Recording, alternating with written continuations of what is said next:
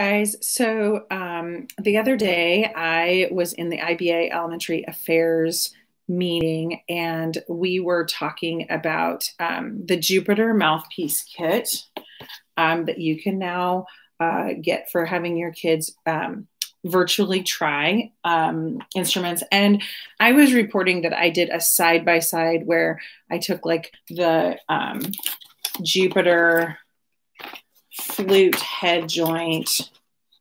I know that's kind of hard to see, but head joint, and I blew into it. And then I took a real flute head joint and blew into it. And it was pretty darn similar. And the same thing, you have like a mouthpiece for brass, and you attach this little ring thing, and then it's about the same size as a trombone mouthpiece.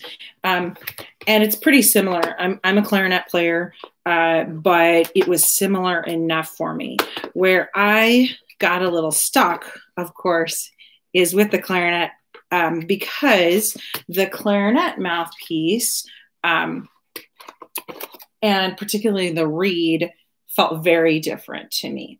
So this is the clarinet mouthpiece, and the way they've designed it is to be very student and parent friendly, where you can just like open this little clip thing, and that's where the mouthpiece or the reed slides in. The reed, this is the front of the reed facing out, and so you can see it has like all these ridges. And when you put the mouthpiece and reed together, it does just kind of fall into place, which I really like, because if you're doing this online, it's going to be really hard to teach somebody to do that. So for our purposes today, I am going to attach this to an extra barrel that I have. Now, these mouthpieces are not designed to attach to real instruments, but if you've ever played a clarinet mouthpiece without a barrel, it's pretty terrible. So I'm just jamming it on there. And what I'm doing right now is I'm taking a regular mouthpiece and kind of comparing the height.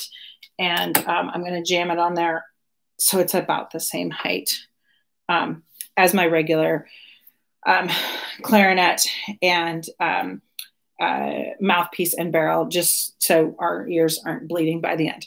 Okay, so this is my Jupiter mouthpiece and just a stock barrel that I have.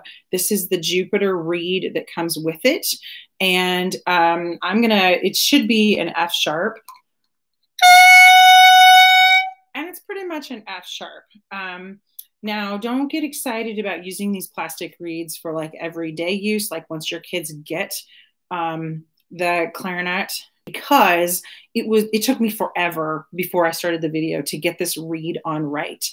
It does go on, but because of that grid, it does not go on comfortably at all. So I had to kind of force it just for this test. So this is my regular mouthpiece. It's a height is what I usually teach on. So barrel to my clarinet, and a bonade ligature, just because that's what I like to use. So this is with the same kind of reed, because the kit actually comes with two. Not sure why, but you got two. So I thought I'd try to just compare it next to each other.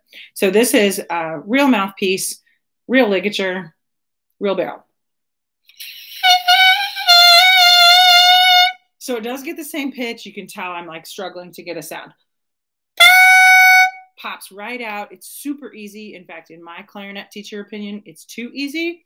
But this is not good at all. So please don't try to do that with your poor clarinet players.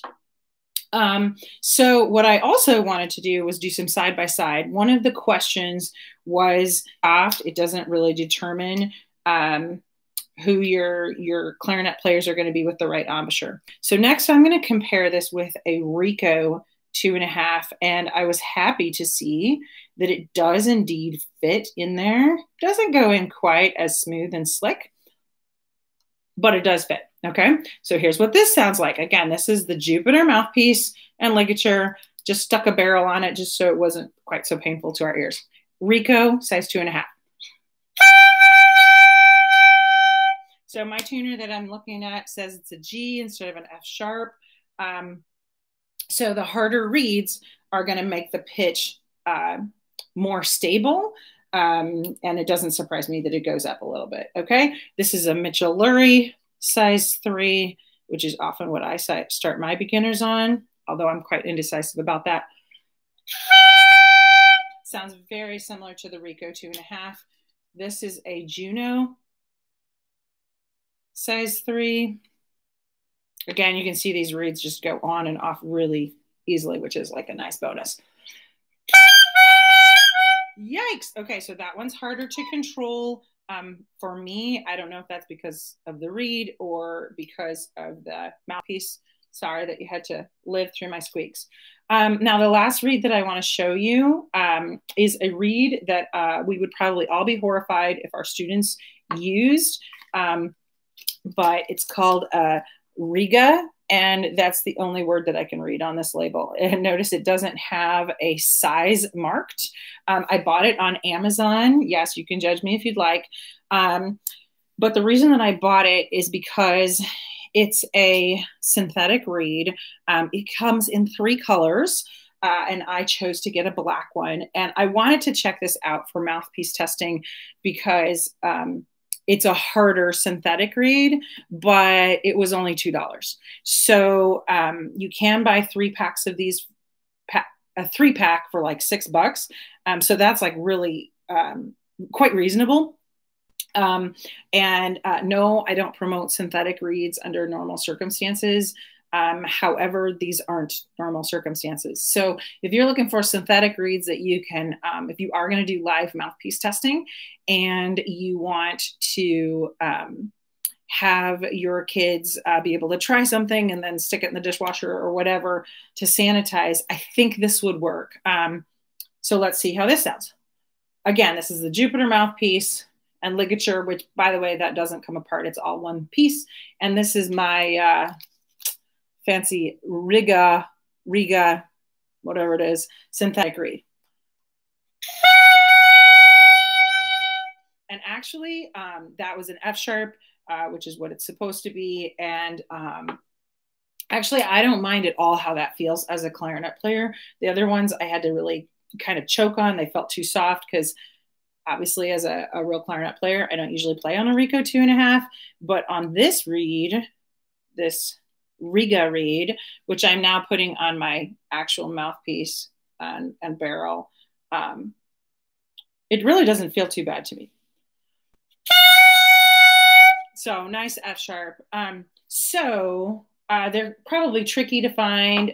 You can tell by the label that it is not American made, but it's something for you to consider. So that's my little research on reeds. So the big question was, do actual reeds fit on the Jupiter mouthpieces? And the answer is yes. And remember, I just stuck a regular, it doesn't fit very well, but that was just for our own sanity. So you don't have to hear me squeak and squawk quite so badly on just the mouthpiece. So hopefully this information is helpful to you, and good luck in mouthpiece testing.